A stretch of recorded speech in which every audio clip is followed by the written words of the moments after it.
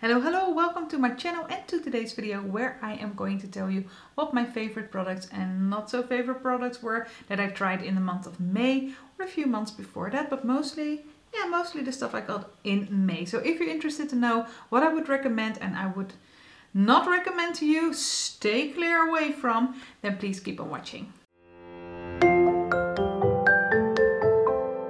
Before I jump into the video, if you're new here, hi, welcome. My name is Catrice, I'm 37 and I love to try out new makeup products, especially from indie brands and the mid to higher end products. I love to play with color, as you can see, but I always try to keep it more wearable and elegant. I also think it's really important to actually get use out of the makeup you already have, so I make a lot of videos on that as well. So if you like that and if you think that is something for you, then please subscribe, because I think we are like kindred spirits.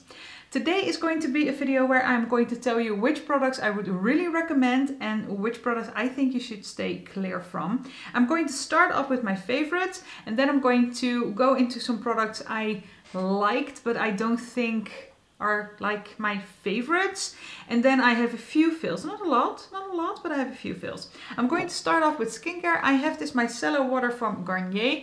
This is an oldie but a goodie. I have been using this product for I think over a year to almost 2 years now. This product I use after I do my like oil cleanse or the deep cleanse. This is like a product I use to get the last like tidbits of makeup that still remain on my skin. I use this. This is, I think, not strong enough to get like your full face of makeup off, or if you are like wearing any makeup, I think you should just use an oil cleanse or use a matte cleanse or whatever you use that is a little bit more effective, and then just, you know, use this after that. Or if you haven't been using makeup or haven't been wearing makeup but you are wearing SPF, or you just want to clean your skin before you go to bed, then this is enough. Just this product is more than enough. Then something else in the skin category, I have been using this Lancaster Sun Beauty Sublime 10 Velvet Cream with 30 SPF High Protection. Wow, in one go, I'm proud. This is something I've just recently started using, but I must say I already love it.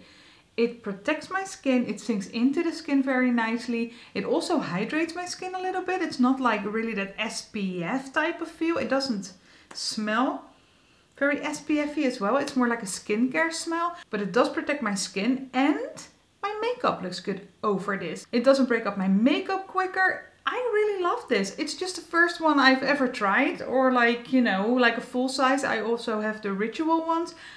I like that one, but I think there's a little bit more perfume in here, and this is just more like a skincare type of scent. So I really enjoy this Lancaster Sublime 10 30 SPF. And I think it's really important, especially in the summer. Then for makeup, I have a product that has become a very quick, swift favorite. This is the eye primer from Anastasia Beverly Hills. This is a mini size because I just wanted to try it out, you know. Why not? And I also hear that you don't have, or you don't need a lot, you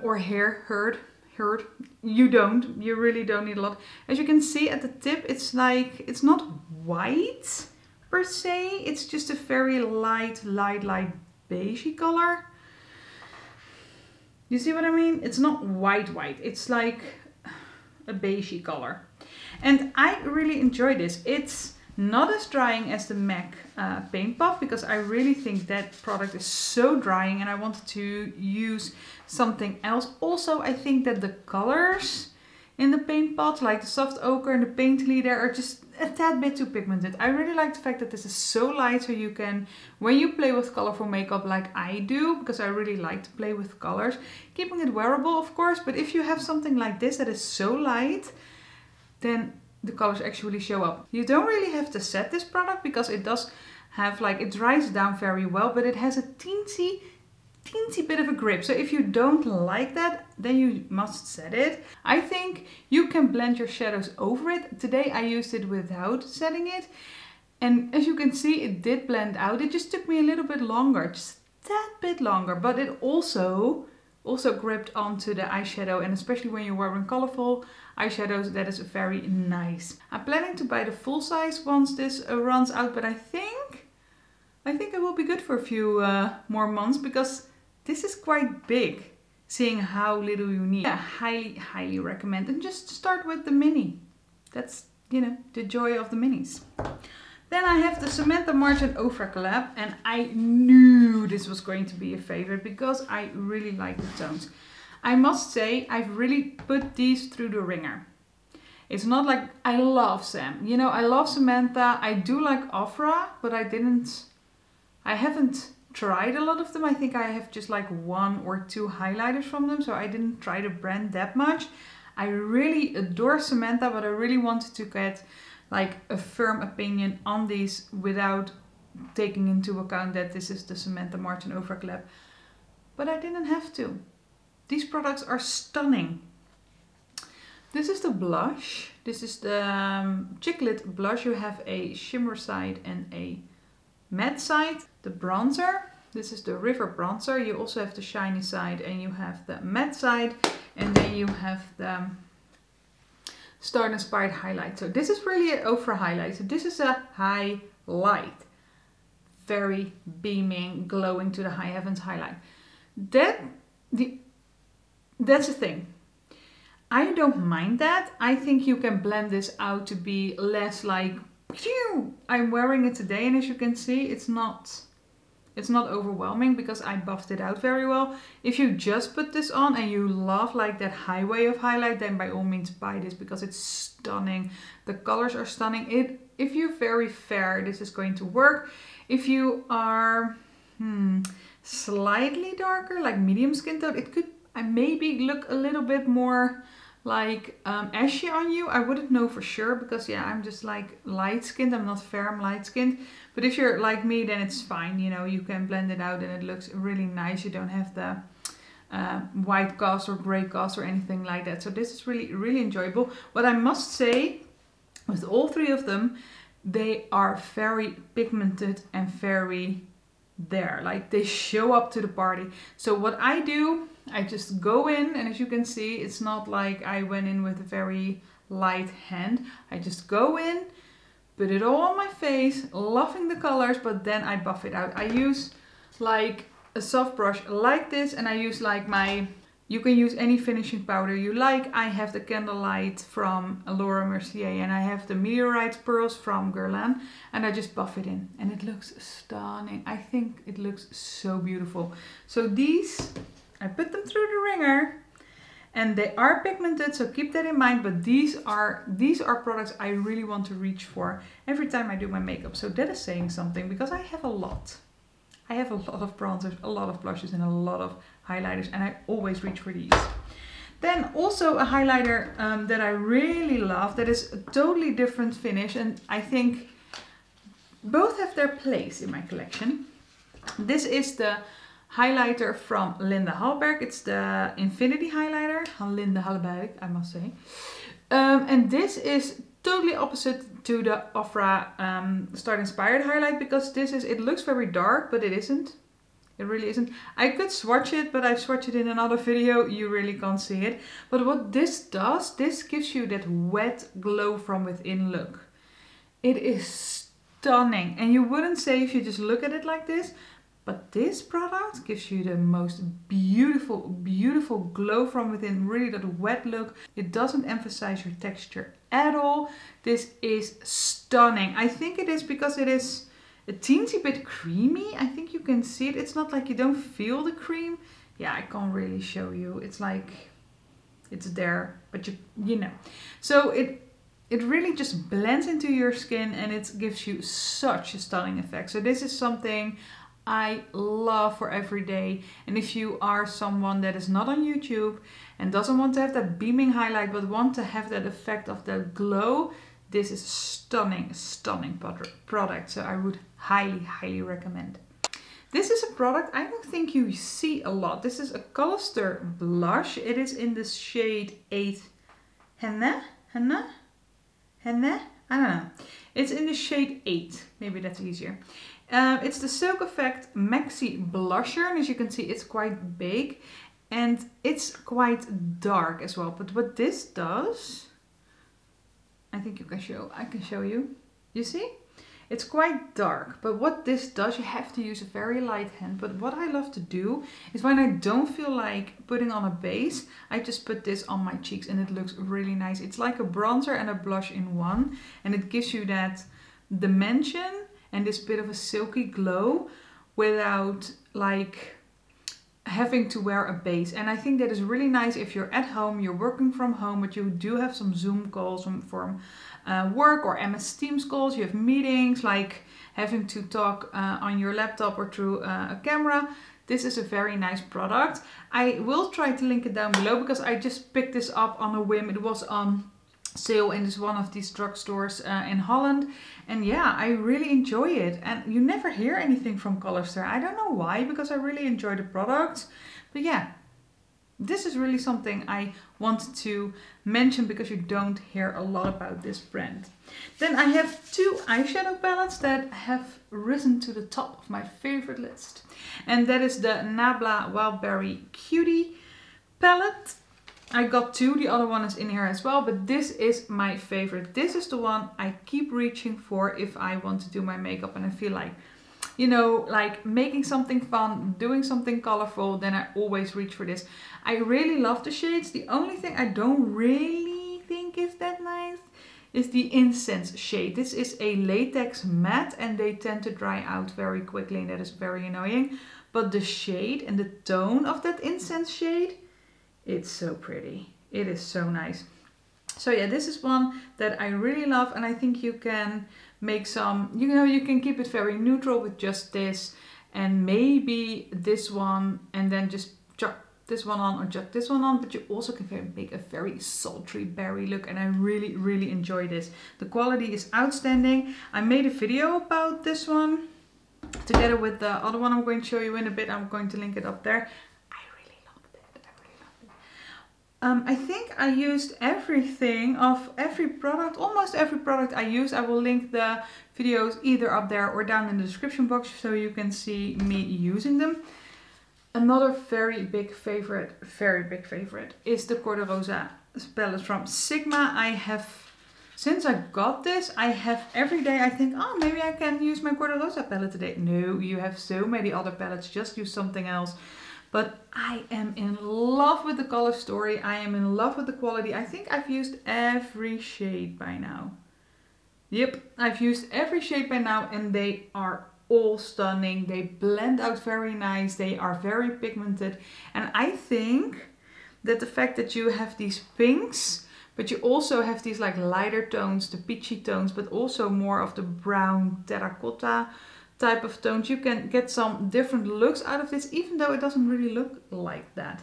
But it's really, I have made a look with these pinks, and I've made a look with the like these peaches, and I've made a look with the more terracotta, the more orangey colors, and it's totally different from another. But you can combine them as well. So this is such a fun palette. I did a get ready with me video using this one. I will link that one up there as well. And yeah, I must say I really, oh no, I don't think I used Campfire. This is the only one I haven't used yet, but the rest I have used and I really liked it. The only thing, what happened I think, is that High Society, this one, developed a little bit of a hard pen. Do you see the sheen? That was the only thing I was like, but I could make it work. I could make it work, but I wanted to say that. But other than that, this is really a very big favorite of mine because it's just, I think it's just my color story I gravitate towards. It's so easy, but it's also colorful. It's also fun. So yeah, this is a very big recommend. And I saw that they are, Sigma always has sales on their website. If you're ordering from their website, you can always get this on sale. So please look out for a sale, because it's just wasteful to pay full price if you don't have to. Okay, these were my favorites, so I'm going to go into some honorable mentions. I also got this Sigma eyeshadow primer. This is in the shade Persuade, I think. Yep, this is the shade Persuade, and this is like a very pinky color. I really enjoy the formula. I've blended it out a little bit, but as you can see, it shows up quite pink on your eyes.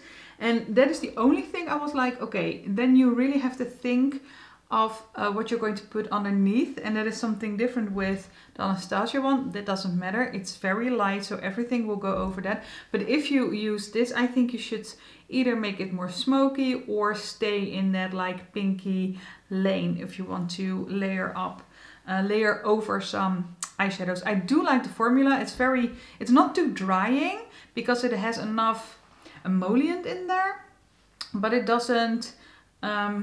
It's not extremely tacky. It does set almost fully. What I've also done with this, which I really liked, is just use this as like an eyeshadow, then put some brown eye pencil over, and then some mascara, and then a little bit of those scattered lights spots from Hourglass. I just put a little bit of the, which one did I put on? Oh, the Aura one, the more pinky one. And you have a lovely, very quick, out of the door eye look, which looks very nice. I have really enjoyed this product because it's so diverse. It's just that I think that the color is very, you have to think about it. So that's why it's not in my favorites. I also bought the Ignite one. It's on its way to me, so I'm very curious to see how that is looking, because that is like more of a lighter, more of a caramel type of color than this one. Then the second honorable mention of this month is this mascara. It's the Lash Brag mascara from Anastasia Beverly Hills. It's their new one. It's in the black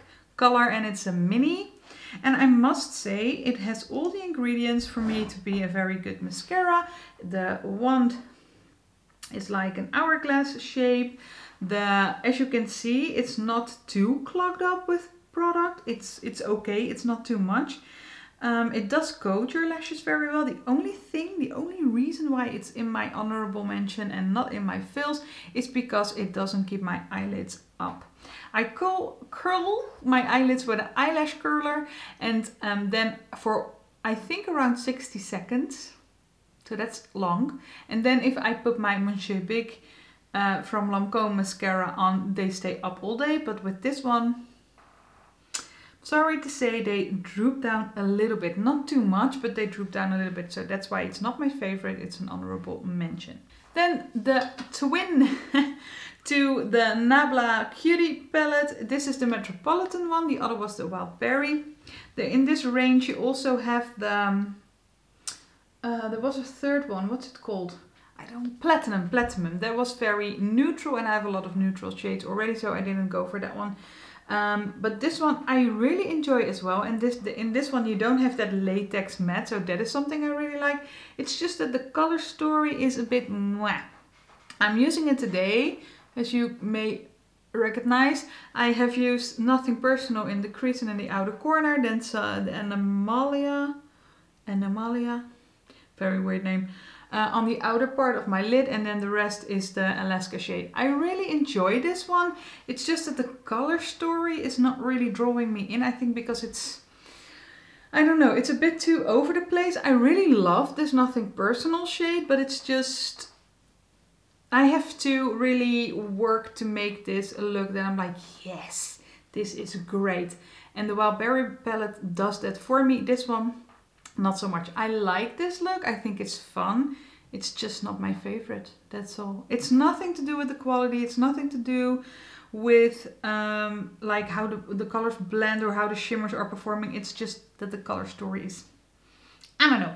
Okay, then I've reached my fills. I only have two this month. This is the Catrice Prime and Fine Poreless Blur Primer. It's called Goodbye Pores.